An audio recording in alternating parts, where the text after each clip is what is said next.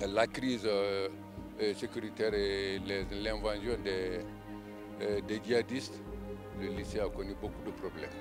Les djihadistes étaient logés là. Moi, en son temps, j'étais membre du comité de crise.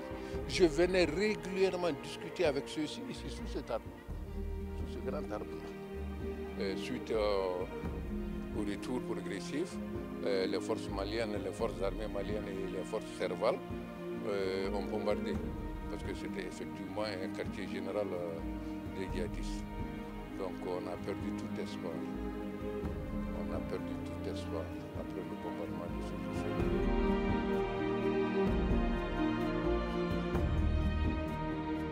The reconstruction and the reopening of the Douentza Public High School has since then been an absolute priority for the political and administrative authorities of the prefecture of Douentza.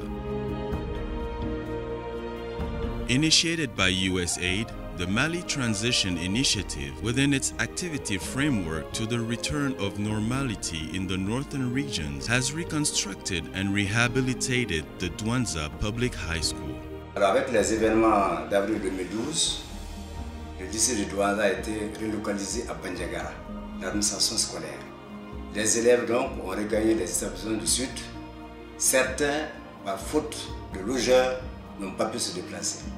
C'était donc obligé d'abandonner les études. Avec la rénovation du lycée de Douentza, c'était un baume au cœur.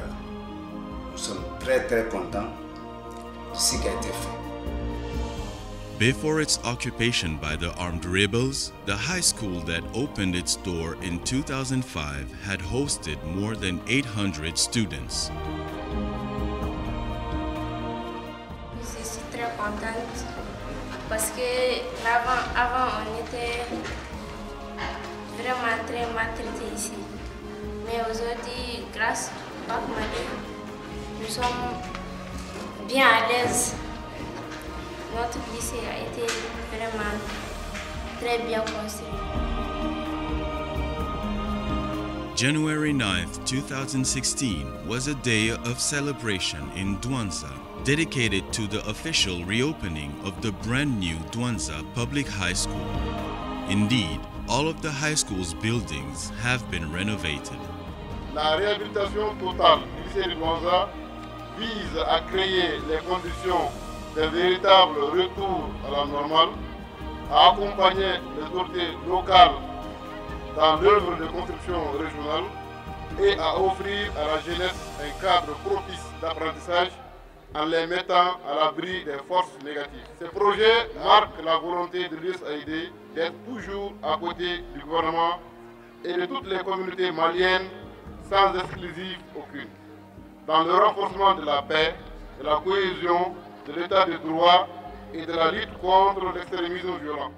In addition to the 18 rehabilitated classrooms, 3 new ones have been built. The electric grid has been redone, and the water shortages are just a bad memory thanks to the construction of a solar-powered water tower. The 2 biology, chemistry, and physics laboratories have been entirely reconstructed. All of the school's administrative offices have been equipped. The library has been renovated and has acquired several new textbooks meeting the needs of the Malian high school program. The computer room,